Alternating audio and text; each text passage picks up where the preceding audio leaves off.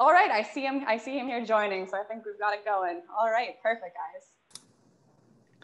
Hi, Collin. All right, I'm here. Can you hear me? Yes, we can hear you. We are all ready to go. I tried your new link. I love it. Okay, perfect. All right, well, thank you so much to everyone on the line here for putting up with our minor technical difficulties there. We have a great webinar session with you today, with CarStar Canada. We've got Collin Welsh, the Director of Franchise Development, and Vince Matozzo, the Director of Sales and Insurance. So we've got a jam-packed session for you today. Thank you so much to everyone for joining. Let's get right to it. So first off, I'd obviously like to thank Collin and Vince for joining us today, taking time out of their absolutely busy schedules to give us some information on how your facilities can attract more insurance work. So for those that don't know about CarStar Canada, CarStar Canada boasts more than 325 locations in Canada and more than 700 throughout North America. The company's got a vision of building a nationwide network of high-quality auto body repair centers across the coast of Canada and around the world. They go to great lengths to support their franchise partners, and they are absolutely always there to help you meet your goals when you're a partner with CarStar. So it's no secret to us that 2020 has been filled with absolutely insane news for the record books. We've been shaken, stirred, put through the ringer, but regardless of what gets thrown our way, we are an industry that stands strong and we're recession-proof. So here we are to conquer the future, and we've got Collin Welsh and Vince here to join us and tell us how we can do that. So we'll just get right into it and start with some introductions for those of you who don't know Collin and Vince. So let's get started. Could you guys tell us a little bit more about yourselves? Collin, how about you start? Absolutely. Thanks, Allison. It's a pleasure to have this opportunity and provide content for your live Collision Repair Magazine webinar series. So we appreciate that. First off, I'd like to provide a quick rundown of today's webinar, but I'll start with an introduction, as you mentioned. Some of my background and history in this industry, then I'll allow Vince to do the same. My name is Collin Welsh. Proud to have been part of the CarStar family for about 8 years now. My automotive experience spans over 35 plus years in the industry, ranging from experience of being a technician to part sales, management roles in auto rental and the OEM dealership business, which has led me on my automotive career path to CarStar today. I'd like to introduce my colleague, Vince Matozzo, to tell us a bit about himself. Thank you, Collin, and thank you, Allison, for having us join the webinar today. My name is Vince Matozzo, Director of Sales at CarStar Canada. I'm responsible for developing CarStar strategic partnerships with our key insurance partners across Canada. I've been part of the CarStar family for over 10 years now in helping our stores grow, increasing their market share with our national insurance partners. Fantastic. Yeah, you guys have a lot of experience with CarStar and in the general overall industry. So you've got lots of information. Obviously, you guys are in shops, talking to people every day. This is your bread and butter. So let's get right into the agenda. Could you tell us a little bit more about what we'll be covering today? Yeah, absolutely, Allison. So our agenda for this webinar is we're going to cover, first off, the role the insurers play. So Vince is going to touch on the role insurers play in the collision repair industry and their importance. Performance-wise, Vince will discuss the important role key performance indicators play in the repair process and customer experience to help you secure more insurance business. And then the customer experience, it's crucial to not forget about the customer experience as a whole, and Vince will touch on the reasons why it's more important than ever. Relationships, how important relationships are with your insurers and why you should make sure it's a positive one. And then shop culture, we'll touch on more insurance. Not thinking that the culture and happiness of your employees affect this part of your business. It spills into every aspect, and it's something insurers certainly take notice of. OEM certification, certainly a hot topic in the industry. There's a rising importance of OEM certifications that can help put you ahead of the curve. So Vince will touch on that. And finally, I'm going to go over a specific shop that's been able to turn their business around to drive more insurance to the door. So Vince, if you want to start us off. Sure. Thank you, Collin. I appreciate that. So I just want to touch upon a brief history of CarStar in Canada. We were founded in 1989 on the belief that a network of high quality collision repair facilities would help consumers and the insurance industry. We believe CarStar has paved its own future and never wavering from its founding values. as you can see, insurance work represents more than 90% of our sales revenues in all our facilities across Canada. So it is important to be one of those facilities capturing that insurance business. But however, we've seen a shift of a decrease in direct repair programs, agreements, if you will, to a rise in a more performance-based agreements with our insurance partners that has accelerated in over the last probably 5 years, and more recently so. Although it has been a subtle shift and unknown to most independently owned facilities, performance has become paramount and more important than ever for all our facilities across Canada. Even which insurers are facing their own difficulties with the rising cost of repairs, shrinking resources, claims frequencies. Insurers are always looking for collision repair partners that are easy to work with. Absolutely. So in a pandemic situation, what sort of changes in the relationship between insurers and especially in DRP programs? Has there been an acceleration of DRP programs because of the COVID-19 pandemic, but how has the landscape shifted due to the pandemic? Well, that's a great question, Allison. Thank you. I would say DRPs are still important. Obviously, you need to be, part of the network. CarStar helps initiate that DRP program, obviously with our national agreements with our partners across Canada.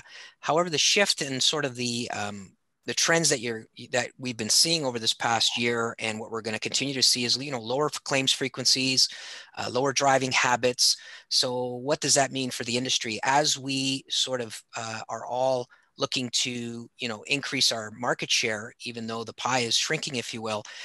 There's going to be a greater focus on performance.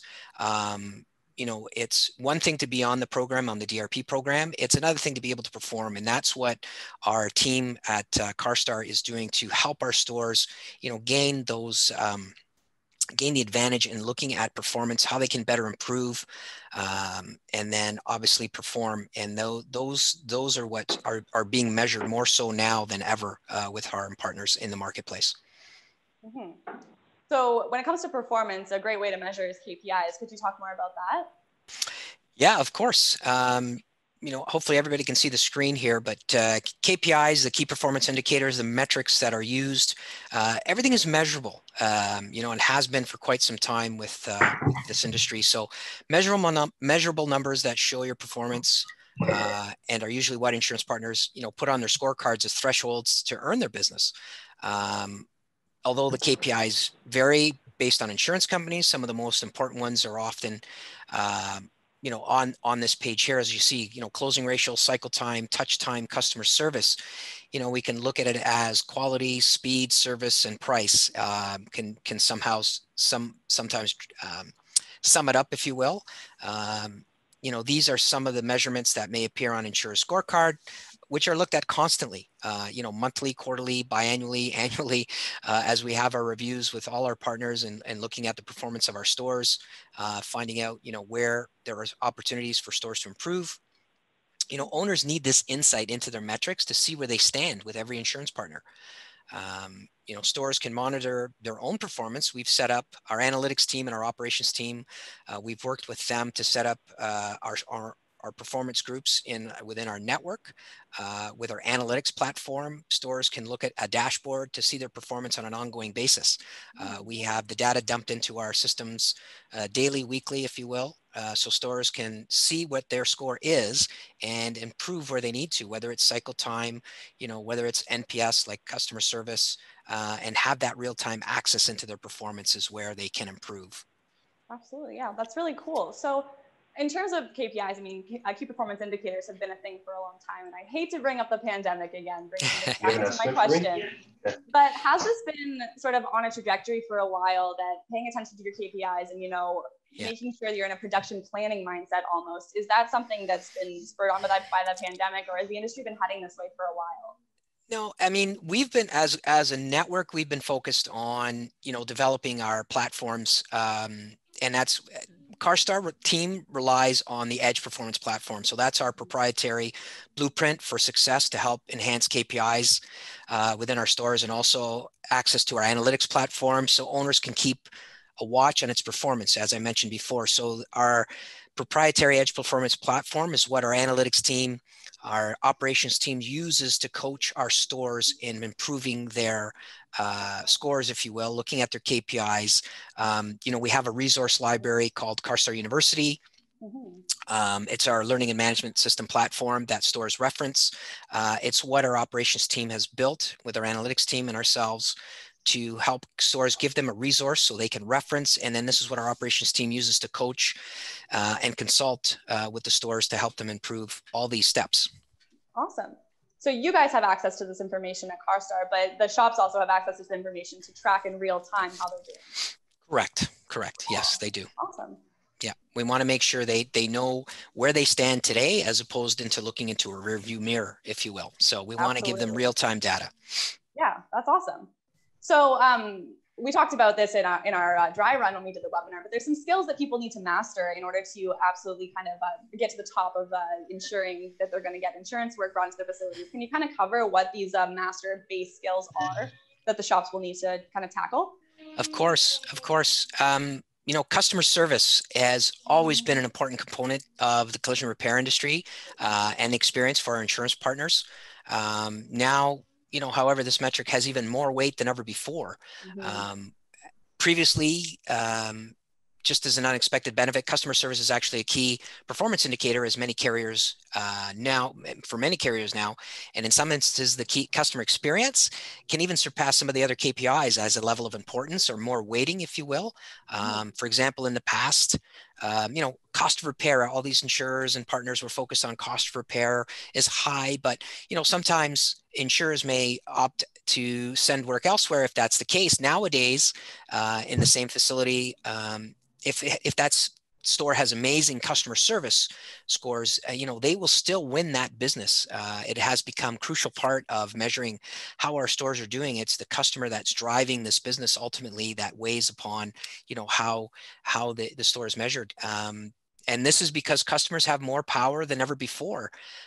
Customers know their business. And we value it, and we don't want to. And then these customers don't want to use companies that provide negative experiences. And the way they gather this information is online. The online tool has become so powerful now that reviews have helped fuel the shift. So searching the internet for reviews of businesses before you visit the establishment has become a regular habit for recent generations, including myself. If you see a business with too many negative reviews, often that shopper or potential customer will look elsewhere. So as insurers look to retain their valued customers, they want to ensure that their customers are having a positive experience at that collision repair facility that they referred them to.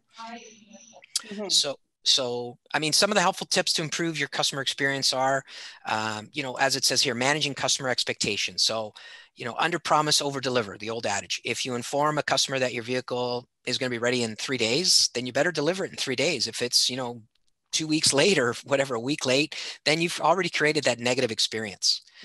So again, you have to manage that in that message to your customers. Again, that goes with communication. So communicating with the customer at various touch points throughout the repair process allows you to catch any questions or concerns early.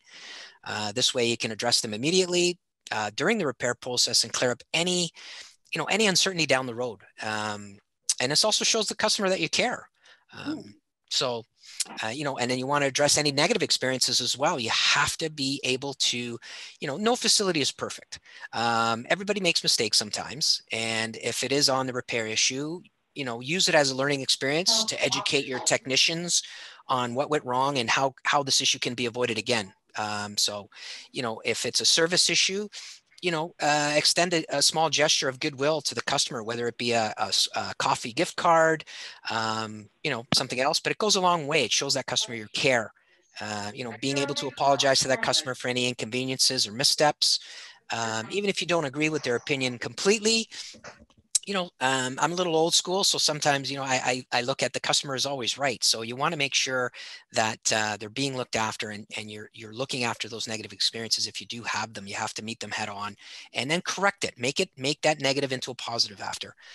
So that's, you have to focus on the entire experience. Customer service extends far beyond the actual customer interactions. Consider bringing in a family member or friend to see what they think of your facility. Is the exterior of your store clean? Is there ample parking space for visitors? What is your waiting room like? Is there ample space for customers to wait? Does it look nice? Do you offer refreshments, coffee, water? Is there a hook in the bathroom for women's purses? Attention to detail. How does when you walk in, does it smell like someone's baking fresh cookies? Just a little attention to detail. Sometimes people forget and overlook these key components because you only have one shot of making a first impression. And so that's very vital. So considering every aspect of the customer experience, again, simply shows you care. Yeah, exactly. It's all about the little things. And I mean, those are always going to get back to the insurance company. Like the customer will always tell them how you guys have performed. So, I mean, that's absolutely crucial. You're totally right there, Vince. Thank you. Thank you. So, the next slide here. Oops. Oh, I think we missed the slide, Allison. Oh, sorry, Bradley. Could you just go back there? Just one more behind. I just want to talk about relationships a little bit. As mentioned before, building that strong relationship with our insurance partners is what we've done over the last 30 years as a managed network. We have an entire resource library, as I mentioned, available to our stores, whether it's CarStar U or our field operations team, our analytics team. Everyone is working in our corporate environment to help our owners thrive. We treat these people not only as a trusted partner, but we treat them as family. I mean, our franchisees have become family to us. So some of the things you can do to help build a solid foundation within your own network and your stores, is transparent communication. So as a store, make sure you're documenting everything through that process with the customer, through the repair process. Everything you do helps keep the insurer up to date, what you did or did not do and why. So we always say over document. It helps protect you and all the stakeholders involved.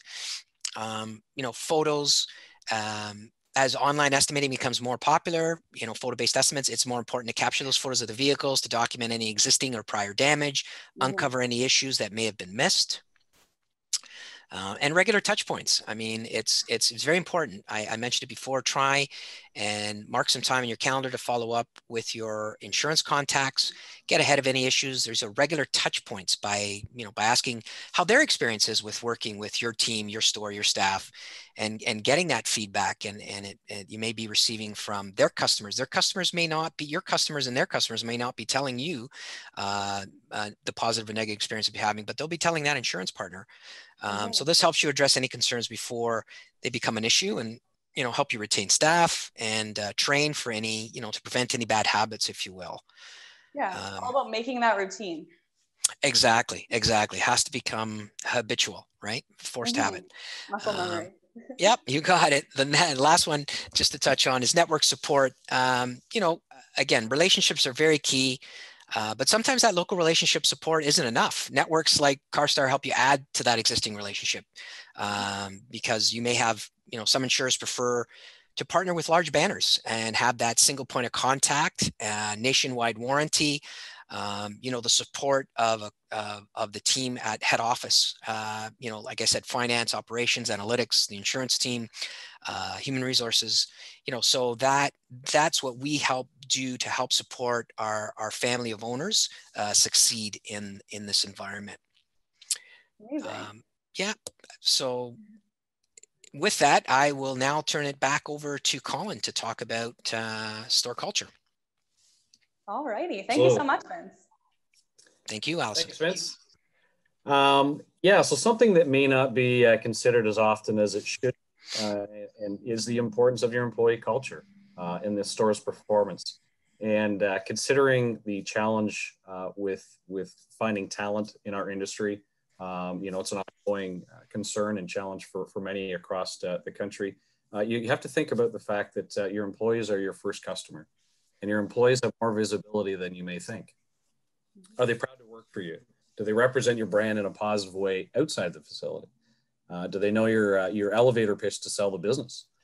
Do they provide referrals, to their friends and family members who may need your services? And do they treat customers well at the end of the day? If you keep your employees happy, they're going to be willing to work hard to help you, your collective success, and they're going to help marketing and champion your business for sure. This extends the relationship with the insurers. This is how it all ties together, because if you're not on a direct repair program, how are your employees treating those insurers? Are they nickel and diming them or inflating rates? Are they rolling out a red carpet? Are they creating an experience that would encourage them to come back? This helps build not only positive reputation with the insurers, but it also makes for a more pleasant work environment for everyone as well. Mm-hmm.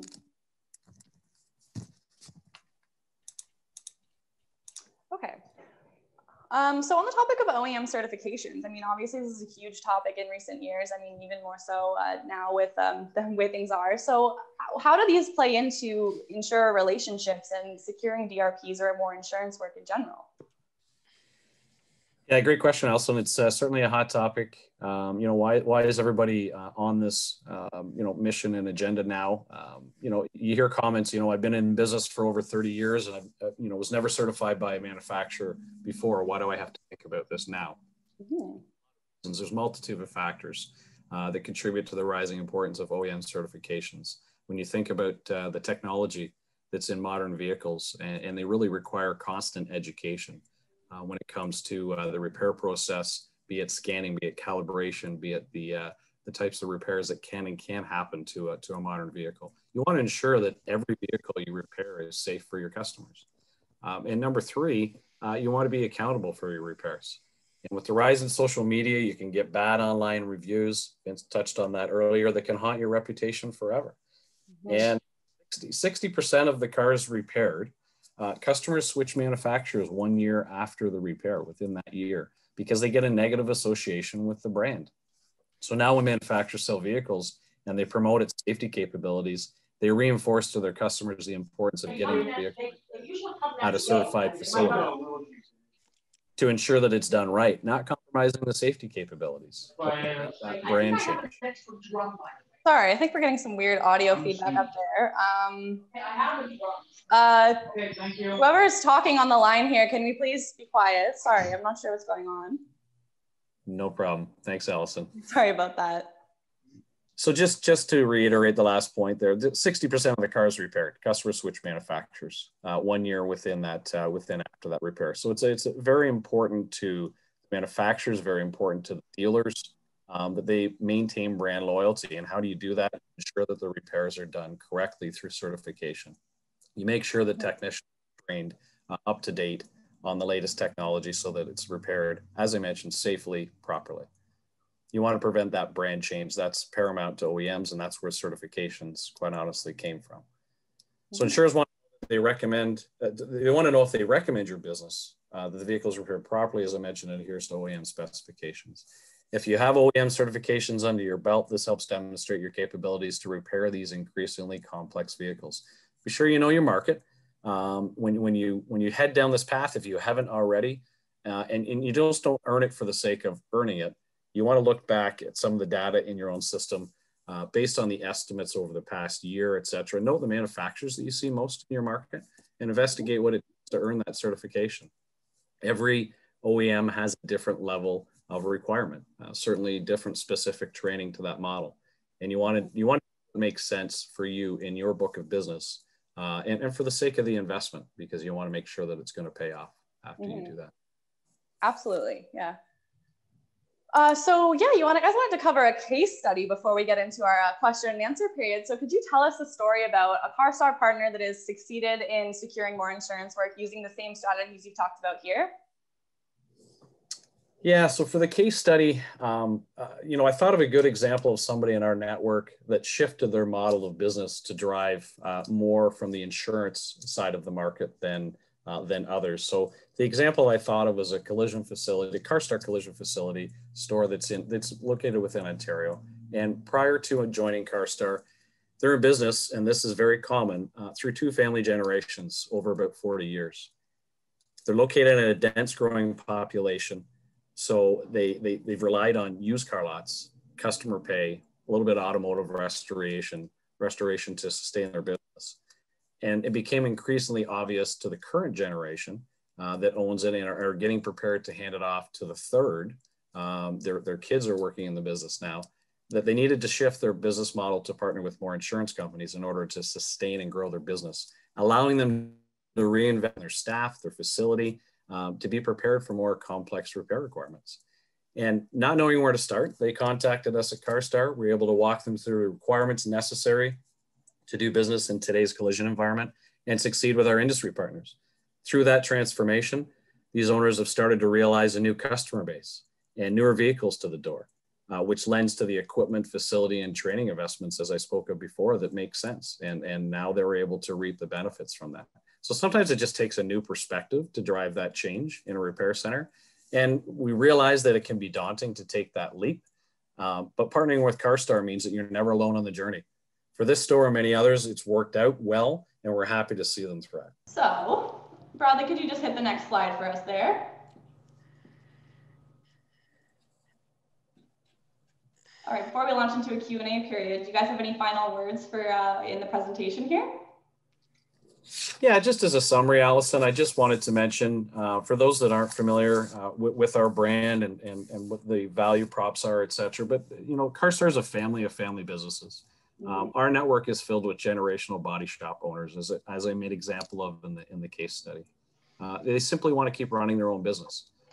CarStar helps those premier owners, meaning ones who are committed to operational excellence, by bringing them into our family. We're focused on our customers, our craft, and our communities. And if you want to continue owning and operating your business as an independent, but need some more support, consider joining the CarStar family. You can visit carstarfranchise.ca, as you can see on the screen in front of you. Just reach out to me directly. Be happy to have that conversation, shed more light and more detail on everything that we've discussed and more. And, you know, I've helped hundreds of owners across Canada with their transition, and I'd be more than happy to help you. Awesome. Well, thank you so much for that presentation, guys. Got a couple questions here to start off the Q&A session. Just going to open my Q&A up here on my computer, and then we'll start launching into some questions. Sorry about that here. It's okay. Sounds good. All right.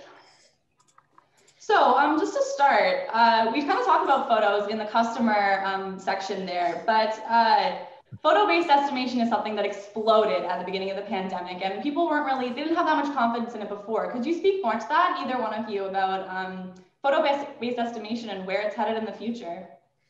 Sure, I can take that, Collin. Sure. I mean, with photo-based estimating, when the pandemic hit, and as it continues to linger, if you will, it was all about contactless services, how we could maintain the safety of our staff and our customers by offering contactless service. So photo-based estimating has become more so used in, you know, protecting our staff and our customers as we try to you know, get their vehicle into the store without jeopardizing anybody's safety. So photo-based estimating will continue to grow in offering that type of service so the customer feels safe. So it's not going away anytime soon. Again, as we learn to manage our way through this new sort of new normal, if you will, and I hate using that term, but yeah, yeah, exactly. Photo-based estimating is here. We have to learn how to use it. We have to perfect it. There are some, you know, there's some challenges with it. It's not perfect, but again, it's again, offering that service to our customers so they feel safe is what we continue to need to do, right? And including our staff. Absolutely. So in my talks with insurers, at least, a lot of them have said that they would be far more inclined to work with facilities that have photo-based estimation in place. Would you consider this to be a fact that's true? I would definitely. Again, we've taken that experience, if you will. We've created learning documents, resources for our stores, and put them on our LMS tool, resource library, our CarStar University, if you will. So stores have over, 35 documents from following provincial and federal guidelines, and during for pandemics, documents referenced from the Health Canada to the provincial guidelines to contactless service, to disinfecting vehicles, disinfecting their offices, and again utilizing that photo-based estimating, how to use it to its proper to its fullest potential. So those are resources that we've provided our stores, and that's how we work with our insurance companies to better manage these programs. Yeah, and there's benefits for the customer there as well. It benefits the shop and the customer and the insurer. It's kind of a win-win-win, but of course, it's not perfect yet. So it's just about tweaking and one on getting there. Yep. Awesome. Okay. So on the topic of public insurers, so provinces like Manitoba, Saskatchewan, British Columbia, how does the process of securing insurance work change versus other provinces that have open insurance? I would say it doesn't. We're still, as a network across Canada, we're offering consistent repairs across Canada for all our partners, for all our customers. So for us, whether it's public insurer, private insurer, provinces, I mean, our stores are still learning that through their Edge platform, through operational efficiencies, to repair that vehicle correctly for all insurers. So again, it's the performance. It's teaching the stores continually how to perform regardless of their market. So that's what even private and public insurers are looking for as well. And again, increasing the level of performance by our stores in every market will only help them excel even in the public insurer market as well. So we deem it as no difference. We have to maintain the same level of service and quality across the country and consistency. So on the topic of the Edge performance platform, I mean, you spoke about this a lot. The CarStar team relies on it as a blueprint for success. Could you talk just more about a little bit of what the program focuses on and how it helps the partners? I know we kind of talked about this at the beginning, but for any late joiners or some more in-depth discussion about it, perhaps. I would love to say, I would love to, offer what this actually is. It is quite proprietary. I know there's other independent operators and networks on the line, but without divulging too much, I can say it is, like you mentioned, it's a blueprint of their success in terms of operational excellence, operational performance. It covers everything from our operations and analytics team and ourselves, can cover everything from the front office to the back office. It may be as simple enough as, customer service courses within our CarStar University platform, which we can coach and consult on, to operational efficiencies in the back with our technicians, with our painters, discussing throughput, delivery of the vehicles, everything in between, from keys to keys, if you will. Our Edge platform covers everything involved from keys to keys is the best way I can describe it. And again, it is something that our family of franchise owners have access to on a daily basis from the team and from our resource library. Awesome. Just going to check for more questions here. Sorry, our setup is a little strange here. All right, perfect. Okay, so on to our next question here. So direct repair programs on this topic, obviously the whole webinar is about this and insurance relationships, but have they been altered as a result of the pandemic? Not just DRPs, but the way that they work and the way that people interact with their insurance provider. How has that been changed since COVID-19 hit us? Well, it has changed in the respect to, because of the pandemic, because of the lower driving patterns, people working from home. It's affected claims frequencies. So claims frequencies have declined. So, our insurance partners, with the shrinking market, have really, want to protect their existing DRP partnerships. And for them to add more DRPs at a time when, frequency is lower, it doesn't really make sense, because obviously we're in a partnership with our strategic insurance carriers across the Canada.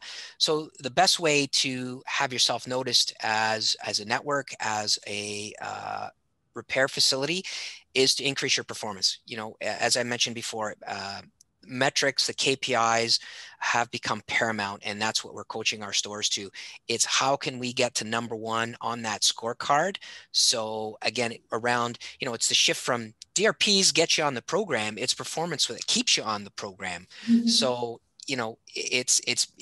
we're constantly being measured. So the number ones are being looked at. And again, this is a shift from regular DRP agreements to performance-based agreements. So performance-based referrals, as our insurance partners are looking for stores that are, driving that customer service experience, they want to partner with them, ease of doing business. So that's where the shift has gone from just regular DRP to performance-based referrals. Mm-hmm. Absolutely. So tips on performance. I mean, the KPI tracking is obviously a great thing, but a lot of people say, like, don't take all your vehicles in on Monday and deliver them all on Friday. Are there any sort of tips like that that you can offer facilities? I mean, the general tips that you think people would think of, but may not be just in your head just yet. Well, I don't know if Collin wants to jump in as well, but I mean, it all comes down to scheduling. It's looking at, measuring your capacity, knowing the capacity, based on labor hours and car count of your facility, what it can handle, and looking at, we have programs that actually speak to the scheduling that help stores, keep them from bringing all those cars in on a Monday and out on a Friday, so they can take the smaller jobs in on a Wednesday and out on a Friday or a Thursday, if you will. So again, our operations team is what we help our stores, with those types of tools, even just as simple as scheduling, so that they're monitoring their business or more efficiently and bringing those cars in and out. So it keeps their cycle time lower as well, right? And customers happy. Because like you said before, building that foundation and adding. Sorry, Collin, was there something you wanted to pipe in there with? Yeah, I was just going to add to that, Allison, to what Vince mentioned, is that scheduling is key within a facility. It really is the foundation, if you will, on how everything else is going to flow. So that old adage that you referred to of the in on Monday, out on Friday, that's kind of gone by the wayside. And for reasons of efficiency, when we talk about performance-based agreements and making sure that now we have all of this great KPI data, how can we more efficiently move the cars through the process and not schedule in on Mondays and out on Fridays, but bring in some of the smaller jobs midweek, et cetera. So there is a big shift in priority to efficient scheduling for sure. Excellent.